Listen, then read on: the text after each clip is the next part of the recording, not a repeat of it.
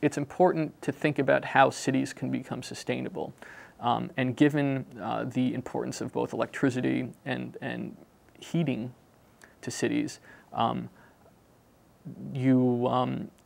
it would be great to have solutions that can fit this. So I've been working on batteries of various sizes, I guess, since I graduated from college throughout my PhD.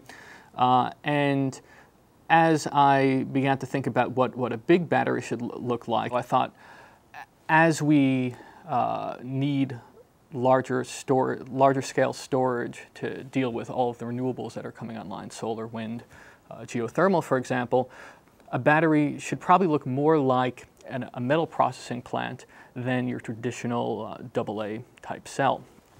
What's interesting about metal production is that it's basically half of a battery. The way metals are produced, the way particularly copper, aluminum, and zinc is a lot like charging a battery. Right now, when we consider zinc batteries or lithium batteries, we consider them as primary. You use them once and then ship them to some recycling center for them to be reformed. You can't recharge them.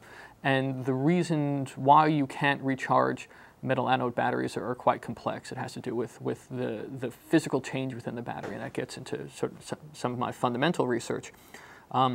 So we're looking at systems where we can access these types of batteries for high cycle life systems. Really thinking in a very aggressive sense of how we get them at first to 500 to 1,000 cycles, and then to 10,000, 20,000, 50,000 cycles.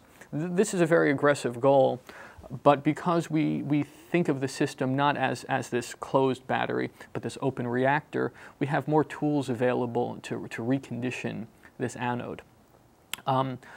In terms of commercialization or demonstration, we have a working cell at the Energy Institute now that's being fed by a solar panel on the roof of Steinman Hall. This isn't commercially optimized, but it works, and it's cycled on the order of 500 times now, or similar batteries to this stack have cycled 500 times. And it's more complex than a standard battery because there's a lot of plumbing involved, but because we can change a lot of things in situ while the battery is running, we can fix things. So normally with a battery, if something begins to go wrong, it's very hard to go in there and do open heart surgery. It's basically impossible. We're creating a battery that we can fix things as it's running.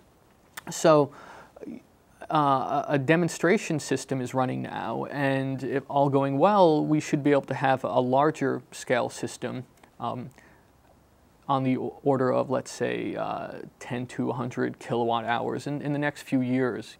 More aggressive systems are not using zinc, but aluminum. So zinc is a very cheap metal. It's very abundant. Far more supply of it than lithium. We are considering some lithium cells, but lithium there's a lot less lithium in the world. It's much harder to deal with in this open fashion. So if we can have a secondary aluminum system, which has basically been the holy grail not only of batteries but of aluminum processing for the last 100 years, we would have a very special thing indeed. Aluminum batteries are by no means something new. They've been used in a primary sense for military and space applications for the past 50 years. Recharging it is a real trick, and we have some very basic prototypes that show that we can do this. Now, in terms of scaling this up and commercializing it, I'm hesitant to give any exact numbers for fear of eating my words, but we can have a basic demonstrator probably in 2 to 3 years of something that could power a laptop in a rechargeable fashion. Going from there, can we actually scale that up?